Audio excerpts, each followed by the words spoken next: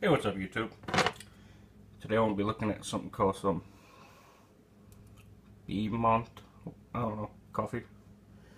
Some iced coffee, 100% all natural pumpkin spice.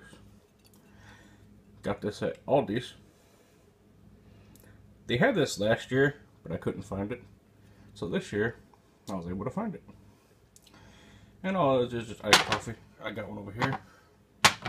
Already opened up. I bought 3 of them. These are the 2 that I have left.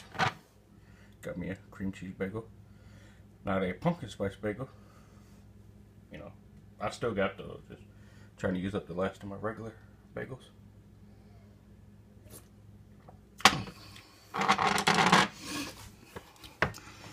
For a pumpkin spice iced coffee, it's good.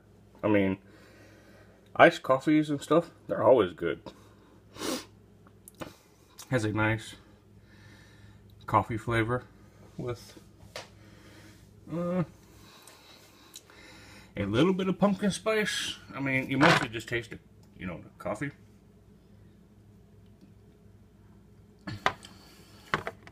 But you taste a little bit of the pumpkin spice.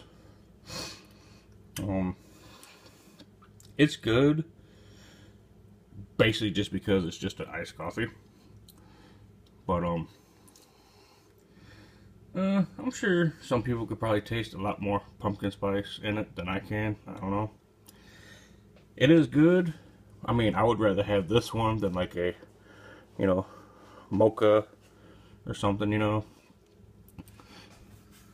because it's just a good flavor. You know, I guess I could probably taste, you know, the nutmeg and all that stuff in it, you know. It's good. I like it. Would I buy it again? Yeah, 'cause I like iced coffee.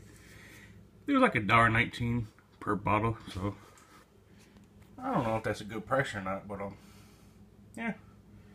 Well, I'm gonna enjoy my bagel, and yeah, that's my breakfast. See y'all next time.